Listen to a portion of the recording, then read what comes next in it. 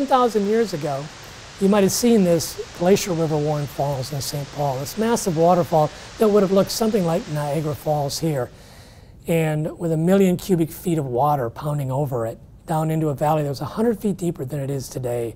And you might have seen woolly mammoths, walking along the edges of that canyon and that waterfall, with American Indians, trying to maybe hunt them down. The incredible volume of water cascading down Glacial River Warren got its start from Glacial Lake Agassiz. This huge lake was formed by melting glaciers at the end of the last ice age. The glacial river carved a path that you'd recognize today as following the Minnesota River and then the Mississippi downstream from their confluence. It has been a particularly restless waterfall that has migrated upstream because of a geological process you can see at work today. Glacial River Warren flowed over a surface layer of limestone on top of softer sandstone. Powerful recirculating currents at the base of the falls eroded the sandstone faster than the limestone above it. Without the support of the sandstone, great chunks of limestone collapsed into the riverbed below the falls. In geological terms, the falls raced upstream at a breakneck pace. About 11,700 years ago, it was near the site of downtown St. Paul.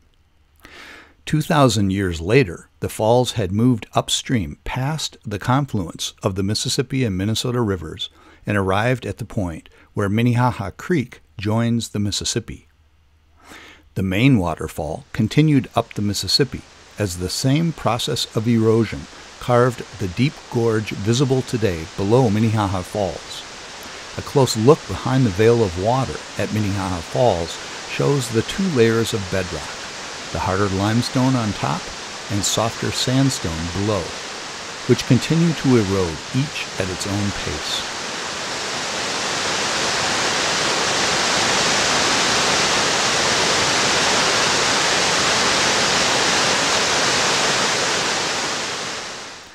The main waterfall had arrived at the site of what was to become the city of Minneapolis when it was given the name St. Anthony Falls by Father Louis Hennepin in 1680.